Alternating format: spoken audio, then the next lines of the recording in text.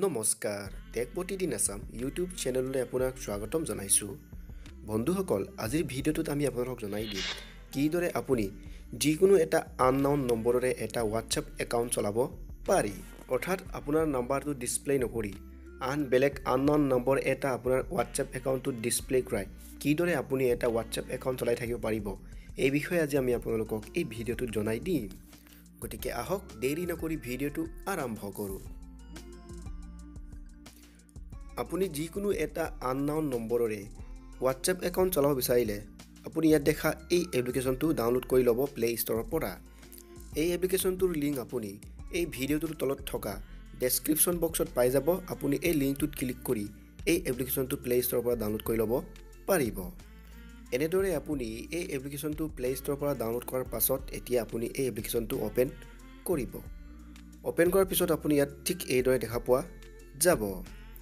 এতিয়া ইয়াত আপুনি যেহেতু প্ৰথমে এই এপ্লিকেশ্যনটোত ৰেজিষ্টাৰ কৰিব লাগিব গতিকে ইয়াত আপুনি দেখা এই সাইন আপটোত ক্লিক কৰিব এতিয়া আপুনি সাইন আপটোত ক্লিক কৰাৰ লগে লগে এতিয়া আপোনাৰ ইয়াত লগইন আইডি আৰু পাছৱৰ্ড দিব দিছে গতিকে ইয়াত মই ইয়াত দেখাই দিয়াৰ দৰে আপুনি দি দিব আপুনি নিজৰ ইচ্ছামতে লগইন আইডি দিব পাৰিব মই ইয়াত উদাহৰণ হিচাপে নাম দিছো টেক প্ৰতিদিন আসাম বুলি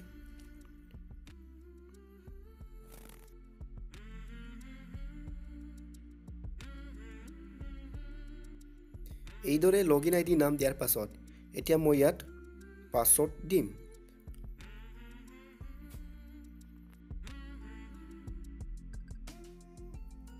এইদৰে পাছৱৰ্ড দিয়াৰ পাছত মই এতিয়া ইয়াত সাবমিট কৰিম সাবমিট কৰাৰ পিছত এতিয়া মই ইয়াত বিগিন টু ইউজ বুলি লিখা আছে ইয়াত মই ক্লিক কৰিম ইয়াত মই ক্লিক কৰাৰ লগে লগে এতিয়া মোৰ ইয়াত মেইন ড্যাশবৰ্ডটো আহি যাব চাওক আপুনি দেখা পাইছে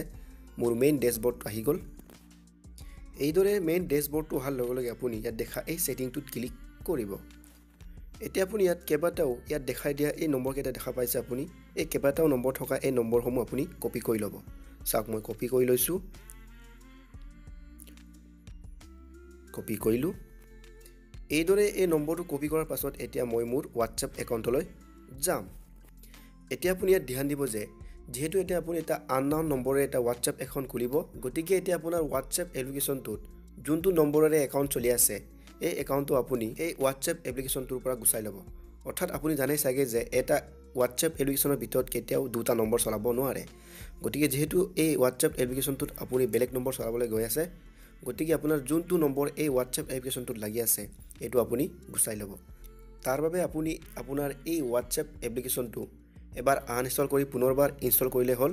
নতুবা আপুনি সেটিংত গৈ WhatsAppৰ সকলোবোৰ ডাটা ক্লিয়াৰ কৰি ল'লে হ'ল এতিয়া আপুনি আপোনাৰ WhatsApp এপ্লিকেশ্যনটো আনইনষ্টল কৰি পুনৰবাৰ ইনষ্টল কৰিলে ওপেন কৰিলে ঠিক ফাৰ্ষ্ট ইন্টাৰফেস এইদৰে দেখা পোৱা যাব এতিয়া আপুনি ইয়াত থকা এই এগ্ৰি এণ্ড কন্টিনিউটোত ক্লিক কৰিব এতিয়া আপুনি ইয়াত ক্লিক কৰিব তাৰ পাছত আপুনি ইয়াত এলাউ কৰিব দিছে এলাউ কৰি ল'ব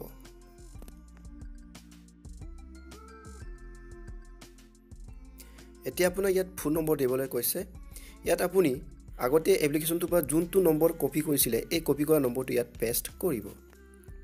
তাৰ পাছত এতিয়া আপুনি ইয়াত দেখা এই একেবাৰে আগত থকা এই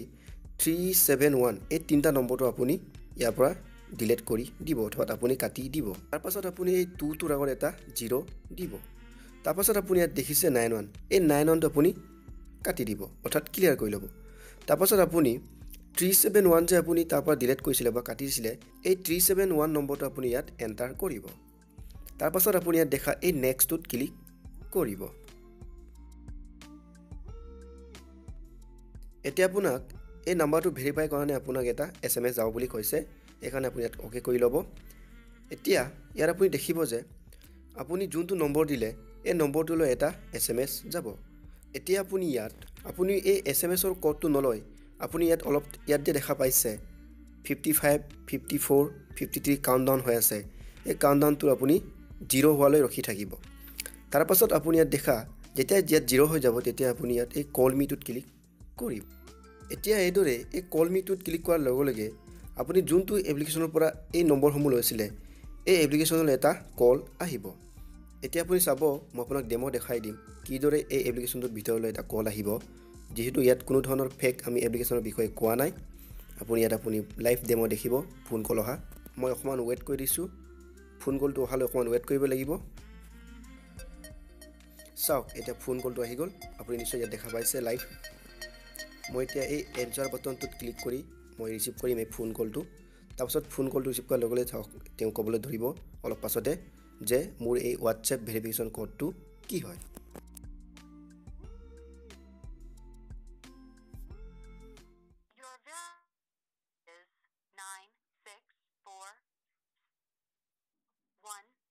Your verification code is 6470. Your verification code is 96701. Your code is 964. চাওক আপুনি শুনা পাইছে যে মোৰ ভেৰিফিকেশ্যন কোডটো কৈ দিছে 964701 বুলি আপুনি নিশ্চয় ইয়াত এতিয়া আপুনি লাইভ ডেমো কলটো দেখিলে এতিয়া মই এই ভেৰিফিকেশ্যন কোডটো মই ইয়াত হোৱাটছএপত ভেৰিফাই কৰিবলৈ ইয়াত ক্লিক বা ইয়াত টাইপ কৰিম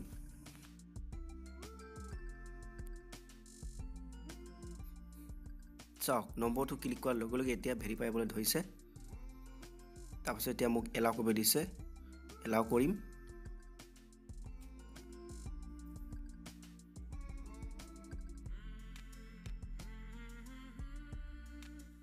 এতিয়া চাওক এতিয়া মই যোনটো হোৱাটছএপ একাউণ্ট চলাম এই হোৱাটছএপ একাউণ্টটো এটা নাম দিব দিছে গতিকে মই ইয়াত নাম দিম আমাৰ এই চেনেলটোৰ নাম টেক প্ৰতিদিন আসাম বুলি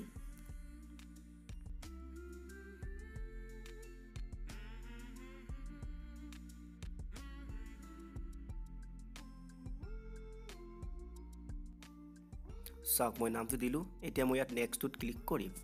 নেক্সটটোত ক্লিক কৰাৰ লগে লগে এতিয়া চাওক মেইন হোৱাটছএপৰ মেইন ডেছবৰ্ডটো আহি গ'ল আপুনি ইয়াত নিশ্চয় দেখা পাইছে যে এতিয়া মই ইয়াত যিকোনো এজন ব্যক্তিক ইয়াৰ পৰা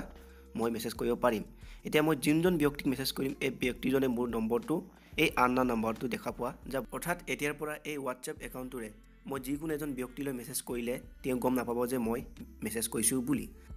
গতিকে এতিয়া আপুনি বুজি পালে যে যিকোনো এটা আননোন নম্বৰেৰে কিদৰে আপুনি এটা হোৱাটছএপ একাউণ্ট খুলিব পাৰি বা হোৱাটছএপ একাউণ্ট চলাব পাৰি ভিডিঅ'টো চাই যদি আপুনি ভাল পালে তেন্তে এটা লাইক কৰিব আৰু এই ভিডিঅ'টোৰ ওপৰত ভিত্তি কৰি আপুনি যিকোনো এটা কমেণ্ট কৰিব আমি আপোনালোকৰ সকলোবোৰ কমেণ্টৰ পৰা যিকোনো এজন ব্যক্তিক বাছি লৈ পূৰ্বৰ দৰে এবাৰো এক্সাইটিং প্ৰাইজ নতুবা এক্সাইটিং ৰিচাৰ্জ কুপন প্ৰদান কৰিম গতিকে কমেণ্ট কৰিবলৈ একেবাৰে নাপাহৰিব আৰু আমাৰ চেনেলটো ছাবস্ক্ৰাইব কৰিব তেতিয়াহে আপুনি আমাৰ চেনেলটোৰ পৰা যিকোনো ধৰণৰ পুৰস্কাৰ পালেও সঠিক সময়ত গম পোৱা যাব তেন্তে আজিৰ ভিডিঅ'টো ইমানেই ধন্যবাদ